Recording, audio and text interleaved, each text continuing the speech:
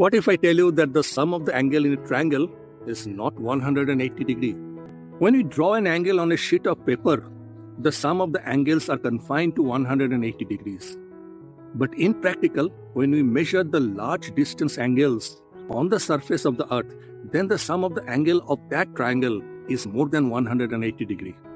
This is spherical geometry. Suppose you want to measure the distance between these two bottles. There are a few different ways you can do it.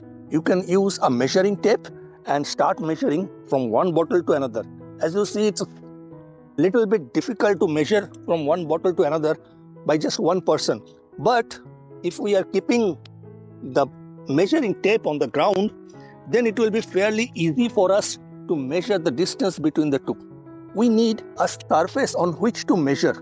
It is always easy to have a surface like a ground to measure something. So there are two things. Mainly, we need a surface on which to measure and a point, an origin point from where to start the measurement.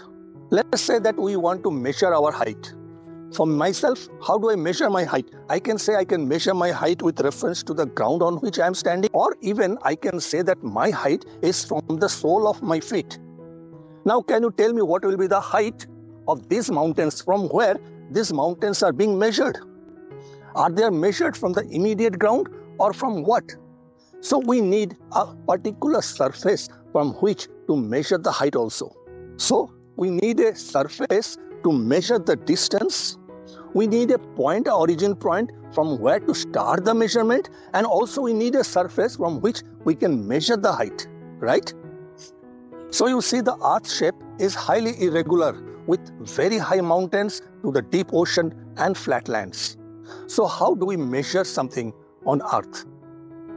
There is one way. We use a gravity model or the differences in the gravity field to create a model of the earth, and we call this a geoid. We can say that geoid is a mathematical shape that the ocean water will take if there is no tide or wind under normal gravitational force. If offshore surveying is your thing, then this is the right place you are in. Please subscribe and join my team as a member so that you can have exclusive access to all of my videos.